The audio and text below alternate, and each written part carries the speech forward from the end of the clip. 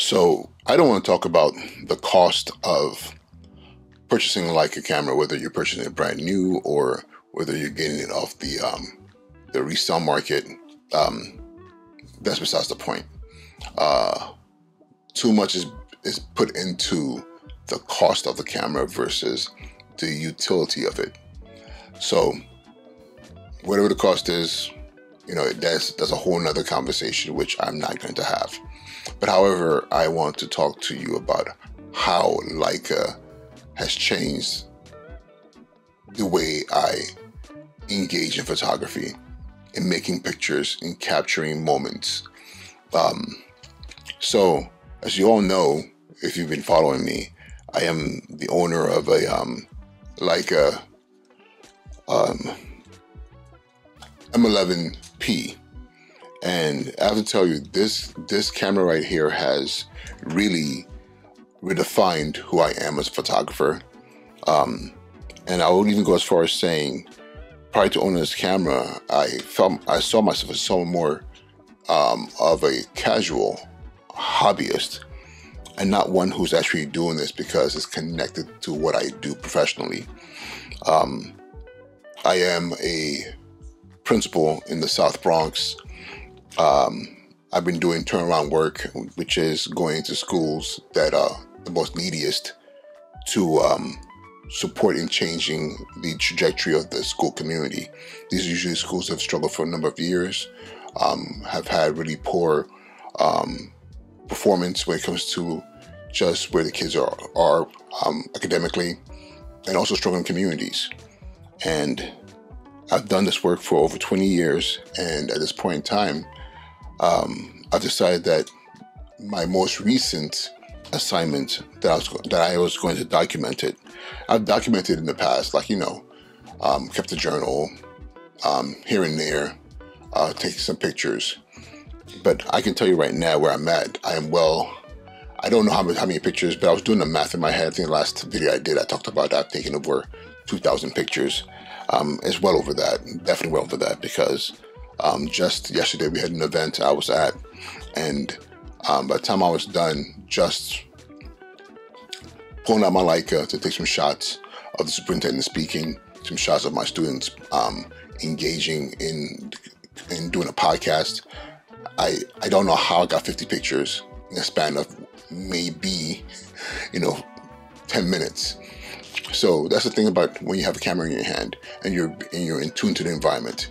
Capturing images is not hard to do, but the feel that you get out of those images, that's the key. The thought process, the emotion, the nuances of what's happening. It's something to be said about just grabbing a Canon, like my Canon R5, and just, like I said, spraying, catching everything, versus watching and saying, I'm telling a story because I see this, I'm telling that story because I see that, which requires me to get my camera and say, I need to focus on this person here, because my 28mm lens is allowing me to capture an environment so you can see what they're doing in this moment in time.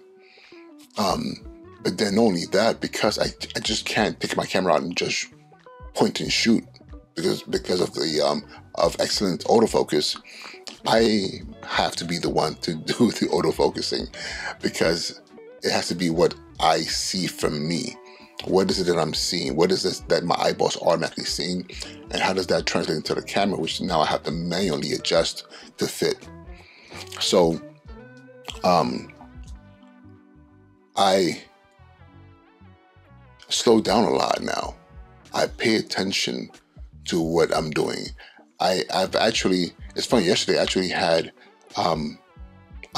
access to my Canon, and I had to run back to where my equipment was to grab my Leica, because the moment that I was watching the moment that I was seeing required a feel that was so special that whatever pictures I took in that moment had to be photographs that the person I was going to give them to, or the people I was going to present it to, would always remember, versus shots that are just like capturing everything the way we typically expect it to look. You know, sharpness and clarity and color that looks, I don't know how to describe it. There's a look of photographs today.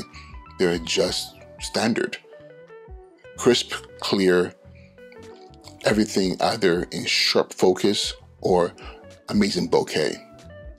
Versus the pictures that I look at in those old photo books, and I'm like, wow, is that what it felt like to be there at that moment, whether it's in 1940s or the 50s, or coming back from World War II, or protesting during Vietnam. Those images of Dr. King at the Lincoln Monument. Those moments that when you see a picture, it tells you where you are. And I feel like today, because of the way technology is, we don't have those moments. The 2000s all look the same for the most part. You know, technology has taken away those things that make us, that makes moments in time unique. So you can see a picture and say, I think I know when that was taken. You know, and yes, the pictures I do take, they're definitely gonna be telltales, like the things that are in the background, the people, what clothes they're wearing. But I want to be able to capture moments emotionally that make you feel like, wow, I was there, or I wish I could have been there. And this allows me to do that. The Leica allows me to do that. But the thing that's interesting too is, I've gotten to a point where, and I'm going to be honest with you, like when it comes to my ISO, I set it at auto. You know, the camera right here, let me see if I can get that focus, the focus right there. So the ISO right here, I put it on auto, the setting there. Then what I do with my shutter speed, I put that in auto as well. So I kind of create my own aperture priority, because when I'm in a room and I'm trying to capture things that are happening in that space, I don't want to find myself fidgeting because things are moving so quickly. So I want to be able to make sure I'm capturing what I want to capture. But the one thing that I'm constantly playing with is my aperture. So the ISO in auto, the shutter speed in auto, but the aperture. Am I going to? This is a 28 millimeter f2. So am I going to have my camera wide open, in a space, or am I gonna stop down to like a 4 or 5 because I want to capture all the faces, everyone that's in that space, so you can see the story. Especially yesterday, the event I was at was a district-wide financial literacy expo. So you had people in financial spaces, bankers, and elected officials, people who care about making sure the community becomes literate, financially. But then you had all these children who were there, who also presenting the work they're doing at their schools. We're talking about elementary through middle school, and some high school kids were there too. So you're there trying to capture the moments, the feels, what's happening. And it's very important, for me to be able to make a decision. What is the story I want to tell in that space? And this has allowed me to do that. Learning zone focusing. It took me a couple of YouTube videos to understand the concept, because for a long time, all these little numbers here, I just never understood it. I was like, what do these numbers mean? And finally I said, okay, I'm going to watch a YouTube video. I'm going to sit down here and pay attention. And honestly, it took me an hour of repeating of 1 or 2 videos that I finally understood it. Wow, I can take my camera. I can tell myself that this is the f-stop that I want. Is it a 4 or 5 11, depending on how much I want. Now my brain's not working. How much depth of field I want to be able to control, and then know that once I make that selection, now I can tell myself anything within a certain space. If you're 3 feet away from me, if you're 8 feet away from me, 15 feet, infinity, I know if my subject isn't within that space, I can take a picture of the subject and know I'm going to have reasonable sharpness. Not perfect, but reasonable.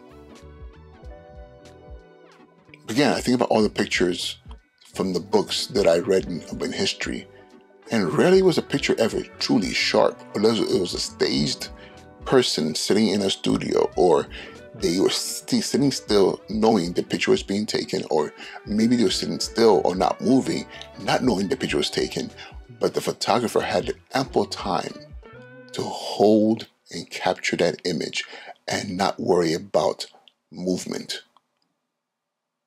You know, the greatest enemy to a great photograph is movement.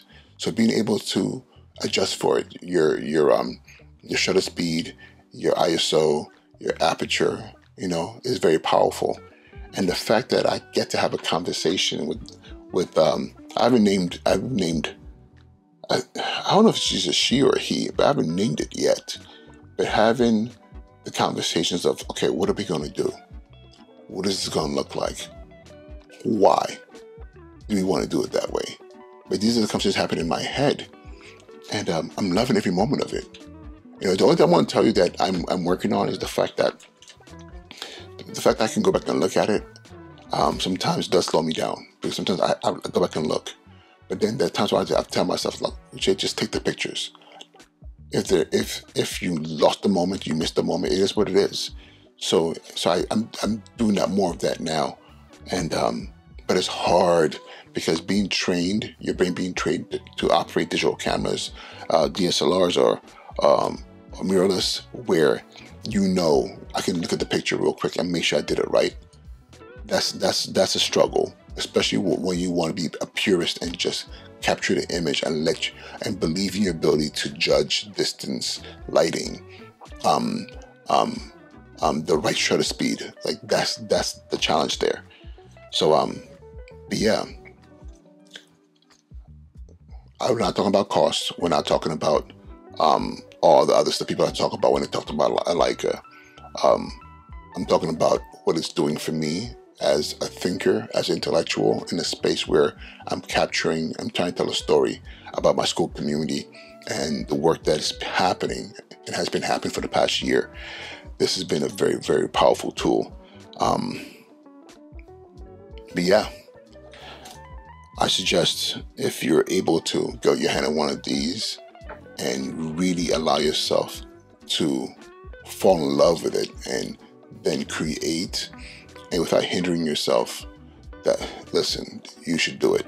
And I'll tell you this, in my next video, I'm going to talk to you about how this guy here, my Leica M11-P, has put me in a crash course with this guy here. So what is this? And we'll talk about this more in the next couple of videos. This is a Canon. Let me see if I can get that focus up right here. Where are you? Nope, you're on this side. I'm sorry. EOS Elan. It's a film camera. This camera, I believe, came out in 1991. This I bought on eBay for $64. It's a hybrid between all the cool things that the digital cameras give us, all the same, pretty much all the same buttons and all that good stuff, right? The only difference is this takes 35mm film, and guess what? There is no digital screen in the back, so I gotta take my pictures and hope that when I develop them, that the 32 pictures in here, the 32 captures come out halfway decent. But I'm doing this because I want to train my brain to really be in the space of saying, I saw that, I took it. I'm not worrying about what it looks like until I go back and give myself time to now open it and see, like a gift, what did I do? What did I capture? What did I make? So I'm going to be practicing walking around. I'm using Kodak 400 TX, black and white film, and I'm excited. I already took 5 images. I got the camera a couple of days ago. The great thing about the Canon and what I'm using the Canon is because this is the EOS, so it has the EF lens mount, so I get to put on all my Canon glass for the most part, except for the RF series fits on here. This right here is the 1635 2.8, the version 3 that's on here. You know, beautiful L lens. So I'm gonna play around with this, play around with my other lenses, and see if what I'm learning from my Leica, as far as how I triangulate between ISO and shutter speed and aperture, is translating to my brain actually being closer to capturing what I want, and not always having to rely back on the digital screen to confirm if I was right or wrong. All right, I'm done talking. I hope this is helpful to anyone out there. I'm not doing reviews and all that stuff. I'm just telling you a story, sharing with you my experience of being, of trying to be a better photographer and really falling into this art in a way that's authentic and fun. All right, y'all. Uche and Joku, Sneaker Principal, and I'll talk to you all next time. Peace.